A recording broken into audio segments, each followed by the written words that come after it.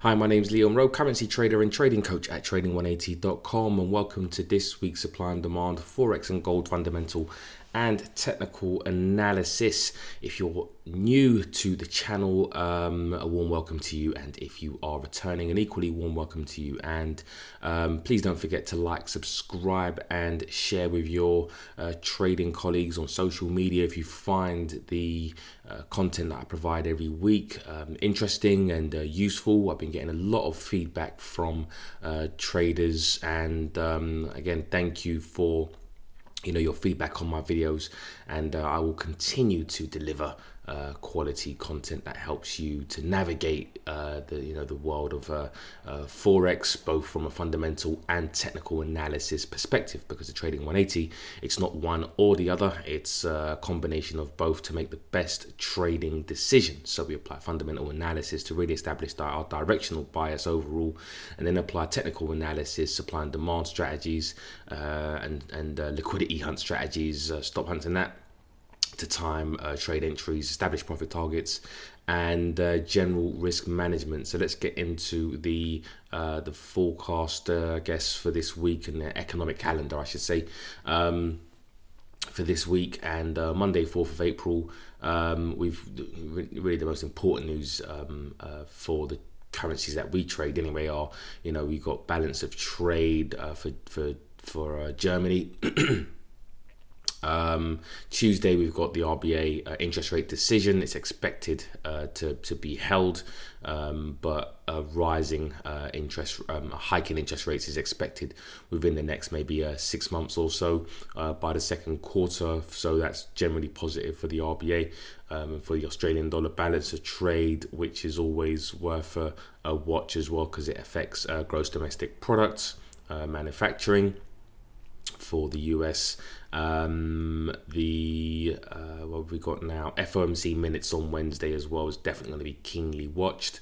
So that obviously gives us an insight into how the Federal Reserve was thinking about their decisions to potentially hike rates, and what they will be doing going forward. And we'll get into that as we get into the charts. Thursday will be balance of trade again for the Australian dollar, and again, a positive balance of trade is always good for the economy. And on Friday, we've got stability review, consumer confidence, and unemployment rate for Canada again. For Canada, I think the forecast is for consensus, matter of fact, is for lower unemployment. The trading economics forecast, their own forecast, is for it to pretty much stay the same, but either way you should have lower unemployment, which is again always good for an economy. And as long as the economic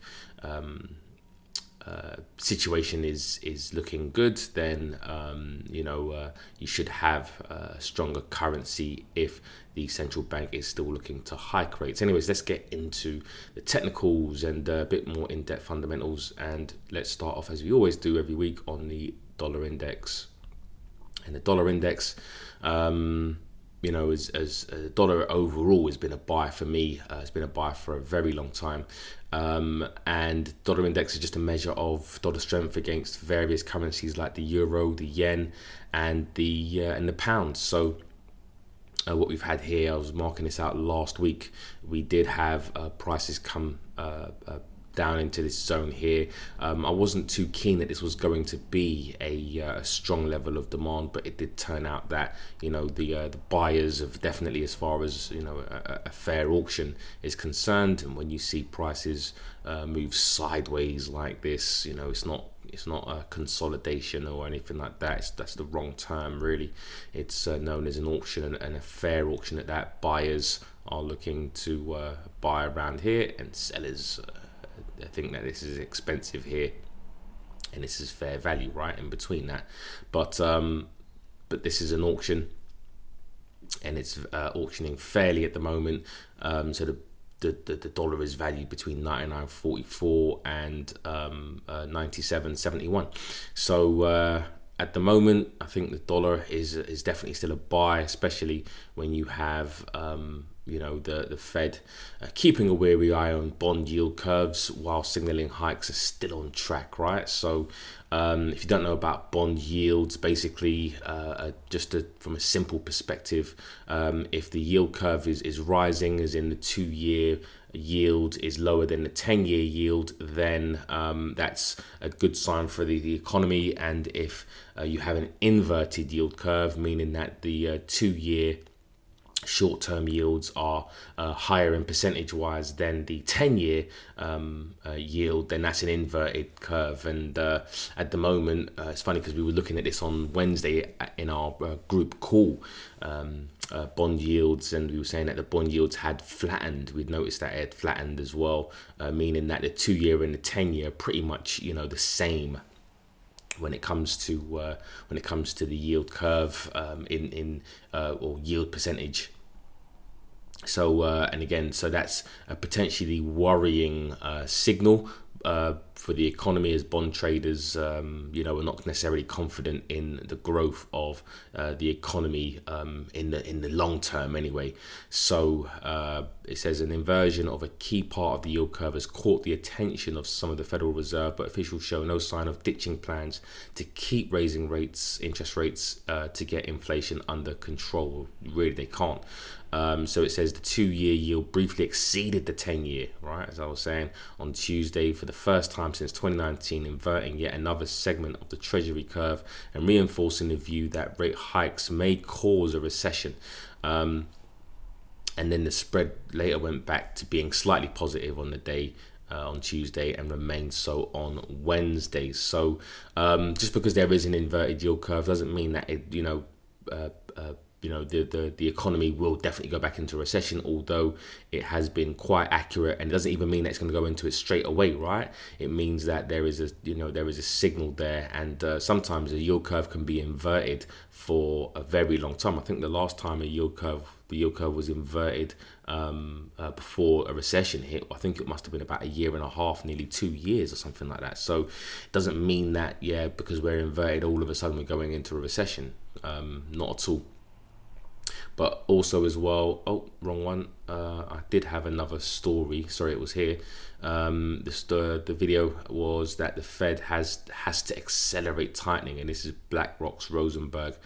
BlackRock are one of the, or if not the biggest hedge funds, or they have a lot of, I think they have trillions under management. And again, if these guys are coming out saying that the Federal Reserve have to tighten, meaning hike rates, then that generally is supportive for the dollar. Does that mean that it's going to be supportive for the dollar every single day or every single week? No, of course not, because the market is an auction. So traders have to buy and sell for cheap, and that can take some time. But in general, you should see a higher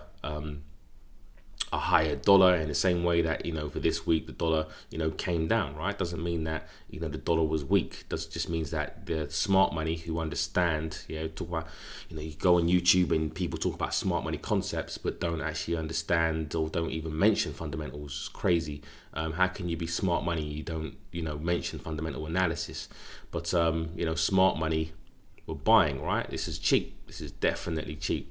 This was cheap. And then prices eventually went higher in the weeks and months ahead. So if just because this week I'm looking to buy the dollar, doesn't mean that I'm saying that the dollar is going to go higher. Prices, if the market wants to buy the dollar for a cheaper price, then that's exactly what it's going to do. Just because it pulls back from a week or two or even a month or so doesn't mean that the dollar is, the fundamentals don't work. It just means that smart money are looking to buy as long as the fundamentals are still the same. Anyways, my bias again is to the upside. So looking at the dollar index, it's just looking at levels for confluence, right? If price does come down to the 97 area, then the dollar is definitely going to be a bargain down there, and I do want the dollar to come down. Even if it goes higher, that's fine, and then it pulls back and then allows me to get involved in any kind of dollar buying on any of the crosses. Then that's really my my bias at the moment for dollar buys. Now looking at the dollar yen, and the dollar yen again still really hasn't come down. There was a higher high that prices made last week. I think that was the Monday. So demand. So we had on the Monday, prices, shot up. Then we came back down into that higher low area, and then demand reacted there. So then it's just a case of going down into a lower time frame, whether you want to go down into the 1 hour or the 2 hour or the 5 hour, wherever it is that you want to trade, and then look for potential buy trades. Me personally, I still think this is an expensive area. I was saying to the guys in the group that I'm not keen necessarily on buying at the highs, although if anyone did see an opportunity, as long as you've got enough upside potential, meaning that let's say you went down to the lower time frame and this was, your entry was somewhere around, here, as long as you've got enough upside potential before you get to the highs, that's a decent trade, right? Who knows where or your personal entry would have been and where your stop loss is, but just wherever it is, just as long as you've got enough upside potential, that's the main thing. But personally, I do want it to come back down to a level that is a bit cheaper. I feel more comfortable also as well. I do look at moving averages, which are actually moving fair value, and personally I try not to take any intraday trades in demand zones unless we have price come down to at least a monthly fair value. So prices are still above that monthly fair value, and if price is above a moving fair value, then in fact it is expensive, right? Because if this is fair value, anything above that is going to be expensive.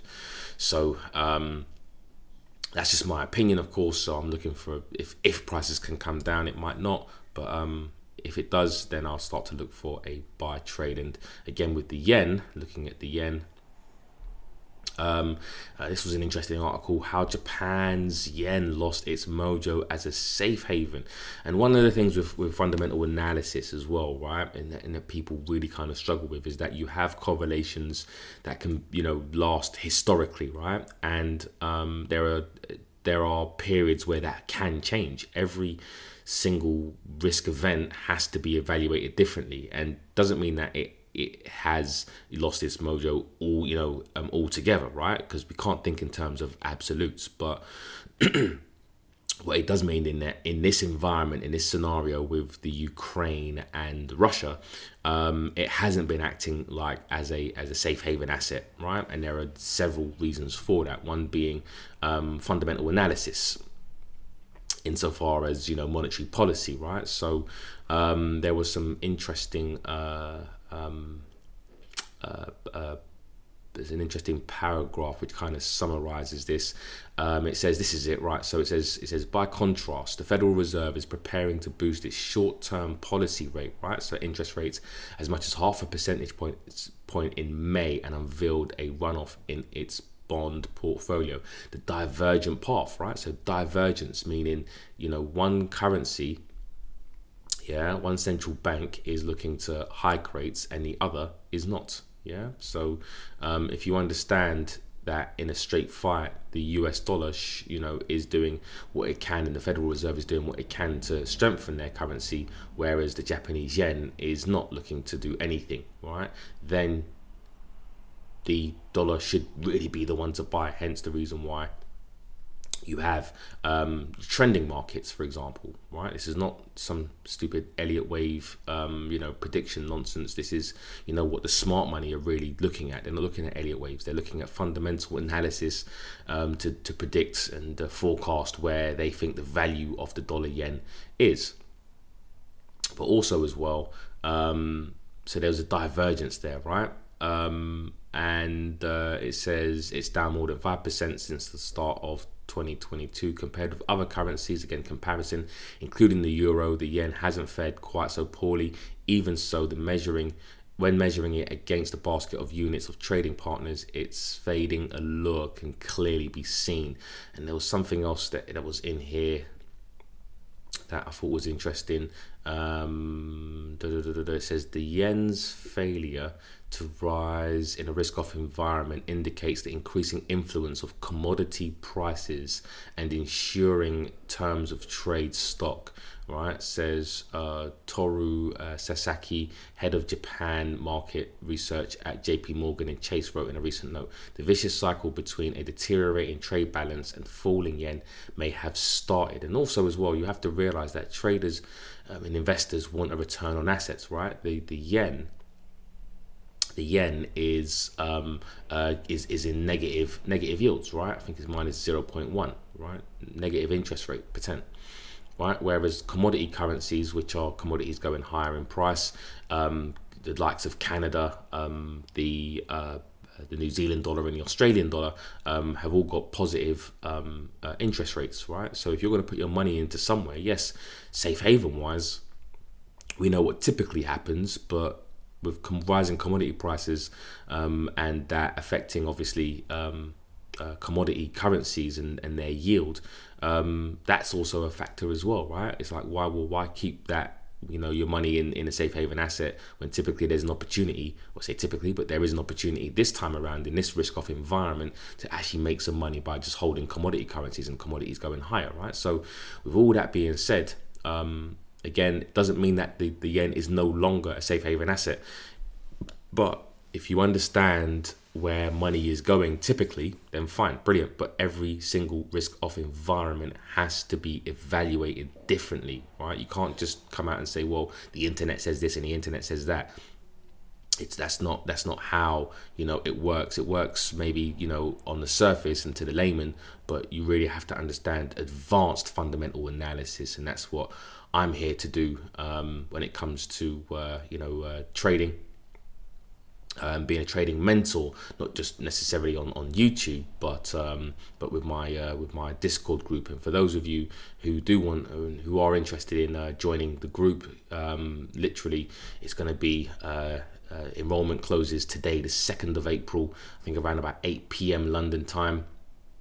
And if you do want to get involved in that, then in joining the group and being mentored by me and understand really advanced fundamental risk sentiment and supply and demand concepts, because what I show on here, for example, is quite the basics of supply and demand.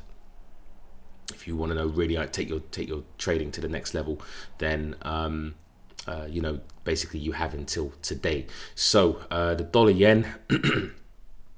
Dollar yen for me is a continued buy. Also as well, I think our spreadsheet as well, which has shows strength divergences and convergences. The dollar yen is again one of the top currencies, base and quote currency. So you've got 1, 2s and 3s are typically the stronger currencies, and 6, 7s and 8s are typically the weaker currencies.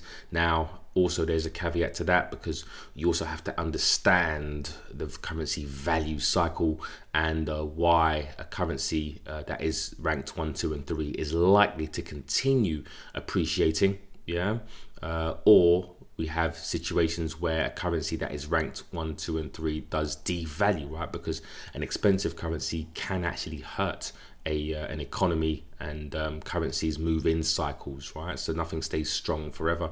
In the same way that a currency that is ranked 6, 7 or 8, right, which typically could be weak, doesn't always stay weak, right? Yes, we understand that it's ranked on the spreadsheet as 6, 7 and 8, but we also have to do our due diligence and understand that 6, 7 and 8 can also mean a currency revaluation, where things are changing in the economy, and in fact a 6, 7 or 8 ranked currency can actually be a great buying opportunity, because this would be where a currency is undervalued. So what we're looking at is really understanding divergences and potentially convergence type trades. So yes, at the moment, from our fundamental analysis, the dollar is going to continue to appreciate, whereas the currency, the yen, is continuing to devalue in comparison. So again, this is all the stuff that you would get and understand in real time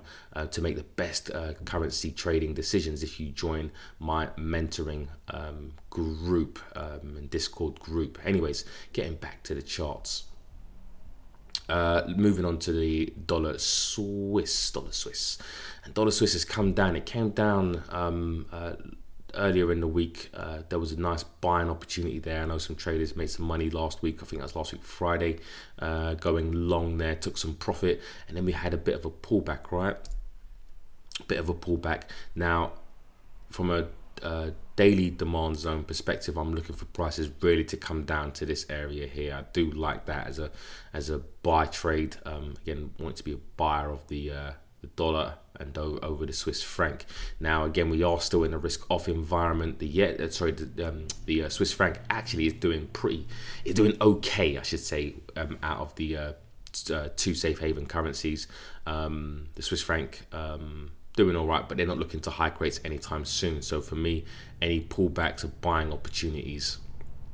But if you do want to get short on that currency pair and maybe buy more into a risk-off currency, which the Swiss franc is acting as at the moment, then this supply zone, the 93 round number, is a decent area to look for sell trades on that currency pair. Although I wouldn't recommend, and this isn't financial advice, but if I'm buying a Swiss franc, it's definitely not going to be against the US dollar. Moving on to the dollar CAD, and again, two currency pairs that are, where central banks are hiking rates. So for me, it's more of a difficult trade. The Canadian dollar has benefited from rising commodity prices, but for me, I'm really not interested in this currency pair. But there is a buying opportunity if you think that the US dollar is a buy, and you think that's going to be cheap for the US dollar.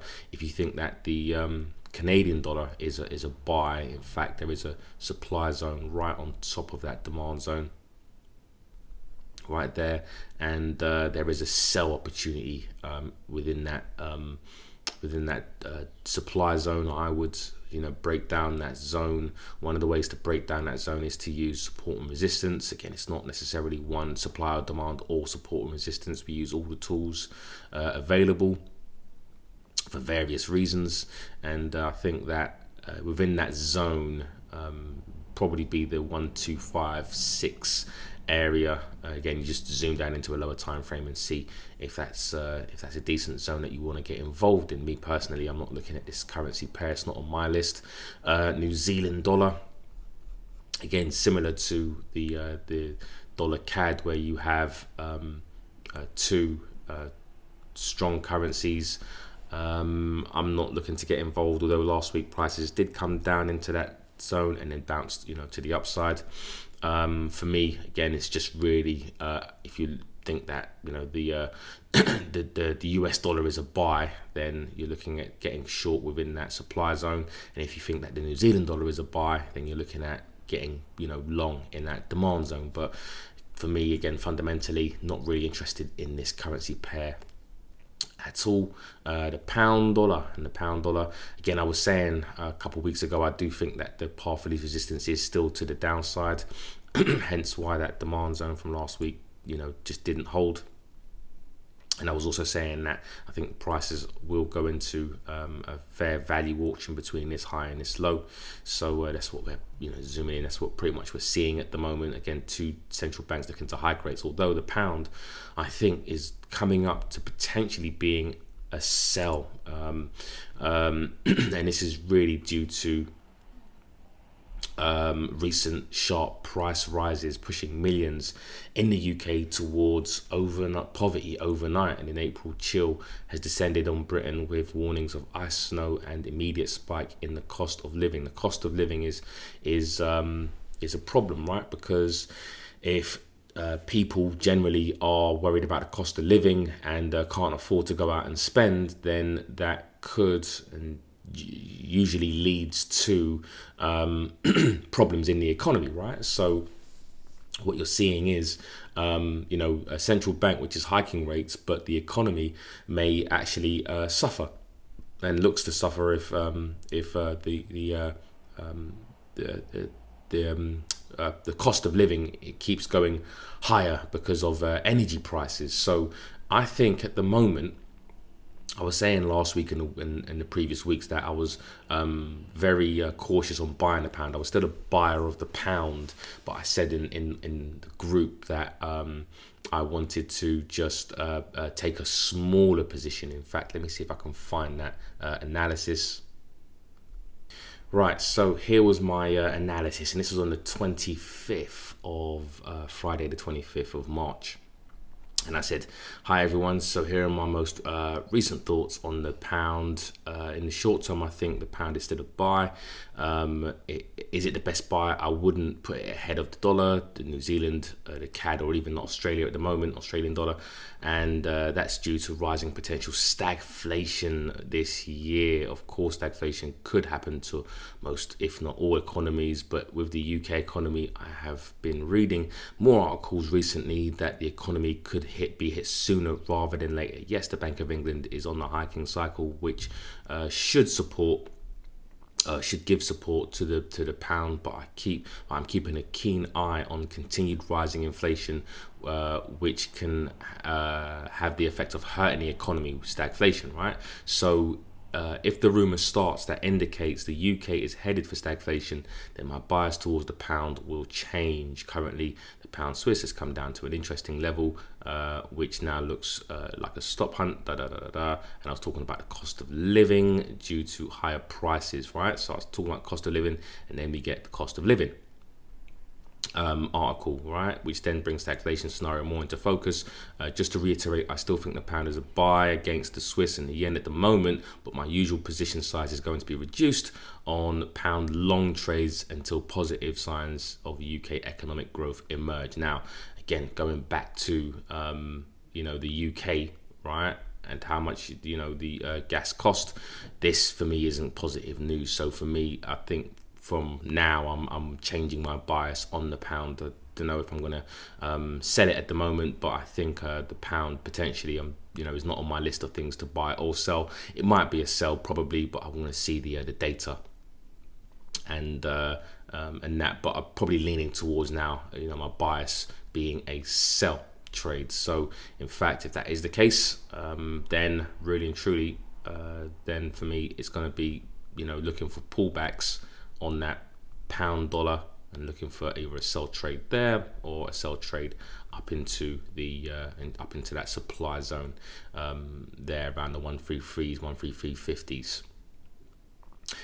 Euro dollar, right? Euro dollar, and it's been a nice trade so far. A lot of the guys got in short on a stop hunt around here, and yes, prices broke through the supply zone, but again, our advanced strategies and understanding stop hunts, this was a stop hunt up here, and prices actually have made that a very profitable trade to the downside. A lot of traders got in around this area here, the 116. Well, I got in at 1.1166 and 1.117 on for some reason on the Oanda broker. It doesn't look like it's actually it's not in the supply zone. But if you go on to something like FXCM, in fact there was a supply zone here to get short, and other traders got involved in this profitable trade so far. And if you take into account pretty much what's happening with the dollar and the euro, what should happen, I'm not saying it's going to happen this week, but we should see a lower euro dollar, right? And what compounds that euro dollar sell is the fact that the euro inflation, right, tops estimates to hit new records. So that's what happened. I think it was on, what date was that? Maybe the Friday. Yeah, it was, sorry, the Friday. So April 1st, Eurozone inflation accelerates to another all-time high as Russia's invasion of Ukraine roiled global supply chains and provided a fresh driver for already soaring energy costs. And when you have high inflation, but the Eurozone will struggle to avoid a temporary drop in GDP growth, the Eurozone recovery is likely to come to a standstill on the back of the fallout from the war in Ukraine. A multitude of adverse shocks is set to push inflation to 6% in 2022. And for the time being, the ECB will normalize itself, will limit itself to normalizing its monetary policy, stopping QE in the third quarter and a first rate hike in the fourth. Now, I don't know whether that is even possible now, simply because, and this was basically on the 31st of March, the day before the inflation reading came out. And obviously, now will the central bank look to hike rates? I'm not so sure, because again of this stagflation potential. The economy may not be able to support another or a rate hike, right? So for me, a lot of uncertainty around the euro, and more certainty around the dollar, right? So for me, again, path of least resistance is generally to the downside. So with that being said, we've got that's really the where the bias is. If prices come up this week, then for me, I'm still looking for sells, right? Because this could just be literally another liquidity hunt to the upside, and then just looking for that downside potential. But if you do want to get long on the euro for whatever reason, then you also have a demand zone right there. All right, so that's going to be a decent demand zone for you to get involved in, that 109 area, or 110s, just above that 110s, yeah. So there's that. You got the Australian dollar, US dollar. Again, for me, not necessarily the best trade to take. I'm not really interested in this pair, but technically you've got a nice area to look for short trades if you haven't already, and then that would be a decent long trade if you're looking to buy the Australian dollar versus the US dollar. Commodity prices still going, I guess maybe stabilizing, going a bit higher. That's a decent buy trade, but again, I'm not buying the Australian dollar against the US dollar. Aussie yen, this is something that I am looking to do, been looking to get involved in this trade for a while, but just this is again at a very expensive area that has been a demand zone. Prices have kind of spiked through it, but held. Again, I don't think there's going to be a trade in this for me for a while. Again, going back to really some moving fair value, we're way below that moving fair value, so let's see what happens. And for me, that's an expensive area, not looking to buy in expensive areas. Is there a chance to potentially go short? You can if you want to. There is a supply zone right on top of the of that supply demand zone. In fact, I'm not going to really draw it on there. I'd rather wait for prices to continue falling and proving that area is a stronger area of supply before looking for a pullback into that zone to get short. And finally, gold. So gold. Again, there are several reasons to buy gold. The one thing against gold is that the dollar is looking to strengthen, and I think once the dollar stops strengthening, potentially, because there is going to be a time where the dollar will generally start to pull back, or if there are generally concerns around the US economy, then I think the gold is definitely going to be a buy. I think it's still a buy now, to be fair. Any pullbacks are buying opportunities. I'd rather be a buyer of gold than selling. There's a lot more going for it than they're not going for it, right? But if you are looking to get short in that area, then there's supply. But for me, I think again, it's between really this fair value auction between this 1966 at the moment and 1892. So gold being traded fairly between those two prices, and let's see what happens. Anything outside of that could be seen as a bargain or an expensive area. But yeah, that's pretty much it for this week. And again, just a quick reminder that the mentoring, supply and demand and fundamental analysis mentoring is coming to a close today. So I say today, depending on when you're watching it, 2nd of April. And this is going to be your last chance for a while. Again, I like to keep the group small. And again, a warm welcome to those of you who have joined. And yeah, I'm going to try and get you to where you want to be with your trading. It's going to take hard work and dedication. Nothing is easy, nothing is simple, especially trading. You're in one of the hardest environments, most difficult environments in the world to be successful at. And but it does take dedication as all skills. Anyways, guys, take care, and I'll see you in the next video.